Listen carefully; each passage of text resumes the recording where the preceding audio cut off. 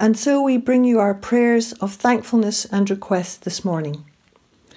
Loving Lord, we are here again today thanking you for the fellowship we share in this church, for all it offers, for all it means, and all the ways it enriches our lives and enlarges our experience.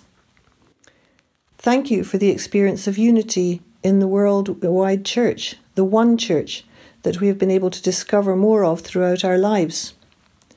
It is wonderful to belong to that universal church that is yours, the church which has given us so many experiences and which has shown us such care, and for the care that we too have been able to show. Loving God, thank you for caring for us even though we cannot claim to be a perfect church. We are conscious of our weaknesses as individuals and as a community. We acknowledge that you have called us to be one people in fellowship with you and one another through our Lord Jesus Christ.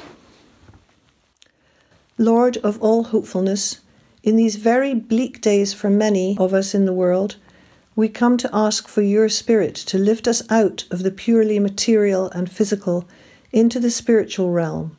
We ask you to encourage and enliven us with fresh inspiration from your Spirit. We pray for a realization of our hope and purpose in you. Please bring us back to that assurance that we have a divine purpose in this world of yours.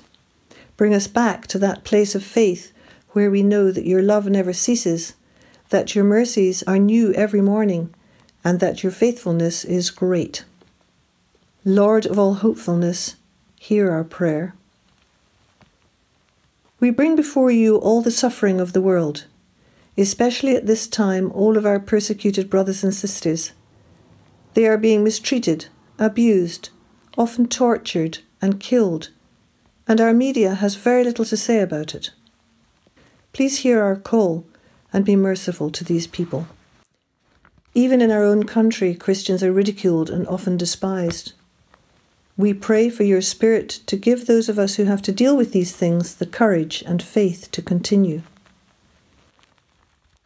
We remember all who have gone before who upheld the faith, all the chapels and places of worship that were in evidence in the rough bounds in the past.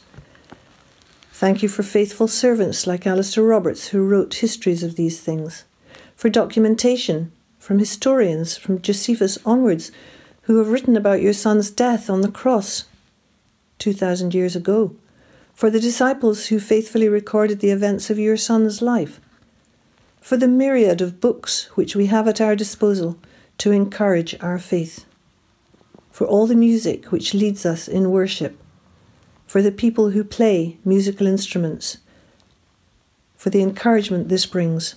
For it all we thank you, our living, loving God. In the name of the Father, and of the Son, and of the Holy Spirit. Amen.